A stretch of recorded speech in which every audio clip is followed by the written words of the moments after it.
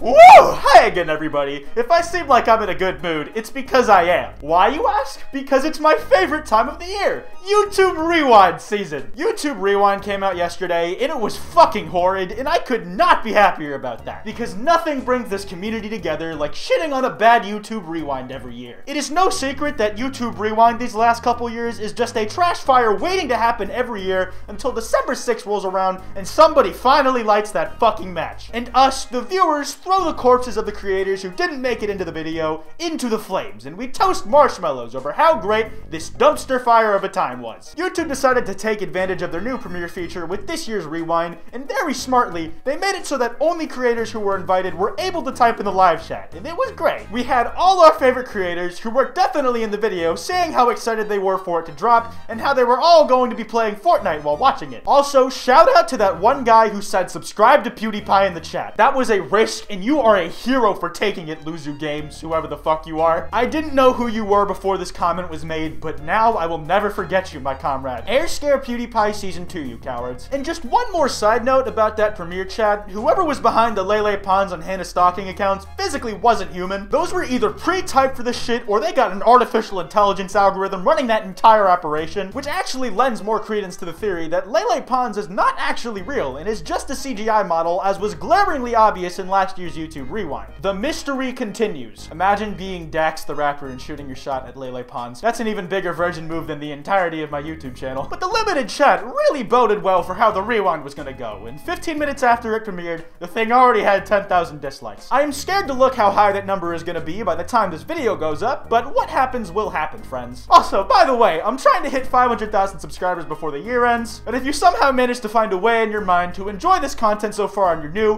why not click that subscribe button to help a desperate old man reach his, quite frankly, unrealistic goals. Now, before I rail into YouTube for just being absolutely horrible at this whole recapping the year thing, I do want to say some stuff that I thought was decent in the YouTube Rewind first, and fair warning, a good chunk of the good stuff isn't really good thanks to YouTube. A lot of it's because of some of the people they chose to include being pretty epic about the whole thing. Gotta stop fucking saying epic.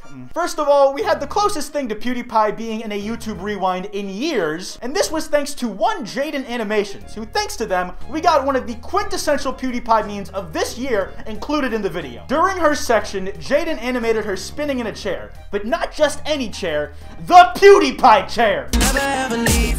Only $3.99 and she did the thing! Can you do this? Yes! Yes, we can, because you did it in the video. There is a God! God is real! Also, speaking of animation, YouTube seems like they took it a step further in recognizing them, because they weren't just relegated to the end credits and all that this time, so that was pretty slick. Also, and bully me for this if you want, but I did like the opening battle bus scene with Ninja and the Thanos snap meme going into it. It was a nice little touch, I think, and I liked that Ninja did the thank the battle bus driver. I didn't see any Black Panther in the video, though, so I am not happy about that. Lucas the Spider was in it, and that's pretty freaking epic! Other than that, I didn't really have much of a problem with what topics they chose to include, because there were some pretty big moments in there. Some of it was just how they included it, or in what capacity they had it in the video. YouTube did have a hard job this year. Like, you may have seen tweets saying how 2018 has felt like the longest year in human existence, in part because of this ridiculously fast turnover rate for meme trends. So if YouTube wanted to include it all, they were going to have a hard time. So I will cut them some slack in that department, but not that much, because it's not as fun if I do. So let us get started. It's time to rip YouTube Rewind a new one, I think. This first one is probably gonna make you guys think I've been lobotomized with a kitchen fork, but I am not happy to see that Jake and Logan Paul were not included in any capacity, because as much as we might not want to pretend it, they were massive parts of this year on YouTube. I'm not saying YouTube should have included that time that Logan filmed the corpse. I'm talking more about the YouTube boxing meme, because that was arguably the biggest thing to happen to YouTube this year. But hey, they were sure to include other Vine stars, my favorite ones in fact, like Lele Pons and Anwar Jabawi. And good news, Lele looks slightly less like CGI this time around.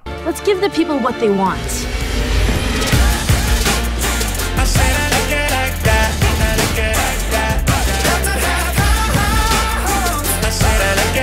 Oh my god, they put the I love it outfit in the video. That's crazy. I can't believe they managed to do that without even including the song in the video. Can't be having anyone saying you're such a fucking hoe in my Christian YouTube Rewind server. There was also one really good meme that I do approve of them including this video.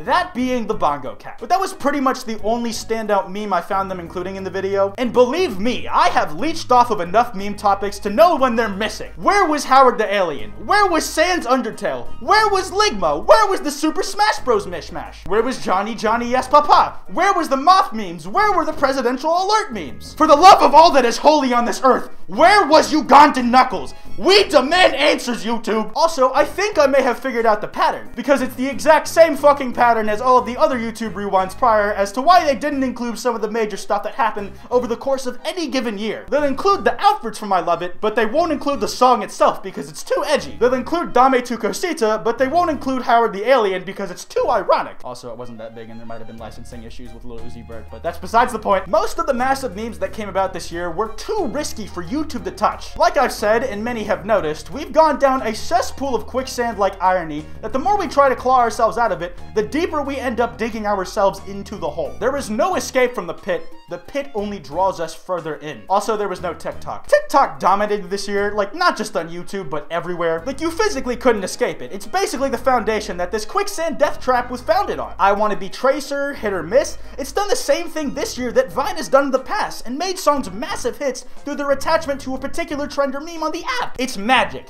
Dark magic that no man should have access to, but they do anyway, so we're kind of fucked. Also, that would explain why they didn't include the boxing shit. I doubt they would want to include people literally punching each other in the face for entertainment in the video, but still. The theme of this YouTube rewind, though, was that everyone was in control of it, meaning you and me, all the creators and shit, and they had this fuck-ass section where they said they were doing what the comments asked, but if I had to guess, most of the comments said PewDiePie in them, and they ignored those. That is bad vibes, bro. Not cool. I'm actually glad they got Emma Chamberlain, James Charles, and the Dolan Twins group. I personally think they're a lot of fun. What I'm not happy about is the lack of a bunch of fucking songs that were big this year. Like, where was the absolute banger of a track, 100 Miles by Skinbone? I'm telling you guys, he's up next, and y'all are sleeping on him worse than you did on yourself in the womb. Oh, wait a second. I said earlier that I didn't really have an issue with what it was they tried to include, more just how they chose to include the things they did and what it was they didn't include, but I just remembered one scene I saw during the premiere that made me want to punch a tree and hopefully break my hand so I could focus on the sensation of that intense pain instead of the audio and visuals that were coming from the YouTube rewind. It was this scene here.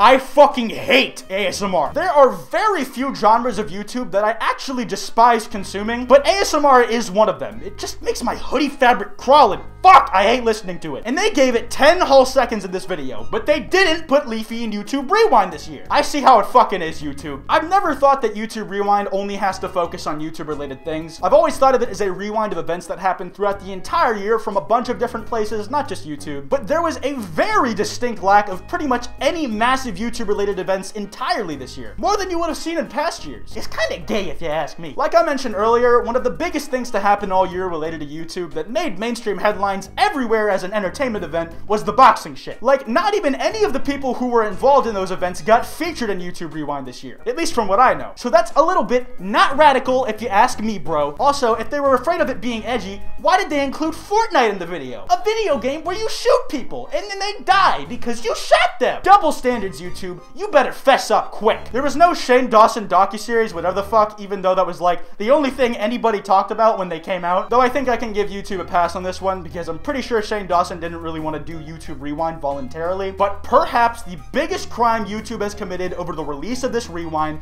was the fact that they had no inclusion of PewDiePie's ongoing battle with T-Series. The YouTube establishment truly wants T-Series to overtake PewDiePie, but since we are holding them back, they don't want to promote that. We see right through you though, YouTube, just like we see through a really foggy window, only kind of. But I think that's pretty much all I have to say on YouTube Rewind, or at least all the jokes I can think of to make about it in the span of 10 minutes when writing this video. But I'm not sure that the video itself has reached 10 minutes yet, so we'll see in post. But it's time to steal content from others to fill in the rest of the space. And to start this off, I would like to give a massive shout to my friend Axel. I got many tweets from you guys who felt that I was unjustly snubbed from appearing on YouTube Rewind, which I personally do have to agree with. But spearheading this outrage was my favorite Webkins gaming channel, who actually hit 100,000 subscribers the other day. So big congrats on that, man. But Axel took this rage straight to Susan's door on livestream. He demanded answers for why I wasn't included in this year's Rewind after she promised him that she would do so. Susan, where the fuck was Kwite. Bless your heart, Axel. I don't know where I would be without you. But back to you guys giving me content for this video. I put out a tweet asking, what do you guys think were the biggest things missing in Rewind this year? And I asked nicely this time, so you guys can't say I was trying to coerce free content out of you this time, okay? Okay. Tang said Reddit videos, and personally, I couldn't agree more. Where was Slazo? Where was Sorrow TV? Where was Shoot House? Where was Wild Spartans? Where are my parents? The answer is nowhere, because I don't have any. Now get it through your thick skulls that hoodies don't have parents, you dumbass bitch. But by that same token, I also want to know where Dr. Phil videos were in YouTube Rewind. We will be awaiting your answer, YouTube. But anyways, moving on. My main man Monto, the Leftovers podcast OG, said literally everything was missing. And to put this in context, for those of you who haven't watched the actual YouTube Rewind, everything I put clips of in this video was just clever editing on my part. The real YouTube Rewind was just an 8-minute long black screen with no audio. YouTube was so scared to put anything that trended this year for fear of backlash, so Monto is right on this one. Scrubby said I was missing from YouTube Rewind. Bless your heart, Scrubby. Teddy says someone he even remotely cared about, which I respect. And lastly, I commonly saw people disappointed with the lack of year review from PewDiePie. But this was expected to be, sadly, and also I just saw a lot of people saying just PewDiePie anything. Oh yeah, and also the boxing. But anyways, I'm gonna wrap this video up here. If you guys enjoyed, be sure to drop a like, and if you're new, subscribe. Like I said earlier, I'm really trying to hit 500,000 subs before the year is out, so I would really appreciate it if you're new and you enjoy the video, and if you click that red button. If you want to support the channel a little more directly, you can do so by clicking the join button next to the subscribe button and donating $5 a month to get things like custom badges and custom emotes. It's totally optional, but it helps out the channel, and it is much appreciated. I have a podcast with Wild Spartans and FPS Diesel called Loudmouse. We upload 2 new episodes every week on Tuesdays and Saturdays, and we're up on iTunes, SoundCloud, and YouTube. If you want to check out any of my merch, you can go to kwiteshop.com. We now have long sleeve t-shirts, and some of the items now have green as a shirt color option. So if you guys want to go check that out, go click it. You can follow me on Twitter at Kwite and on Instagram at kwite.png. Links to both of those in the description below. And lastly, I also have a Discord server. Link to that in the description as well if you're interested. Anyways, this has been Kwite, and I will see you guys next time.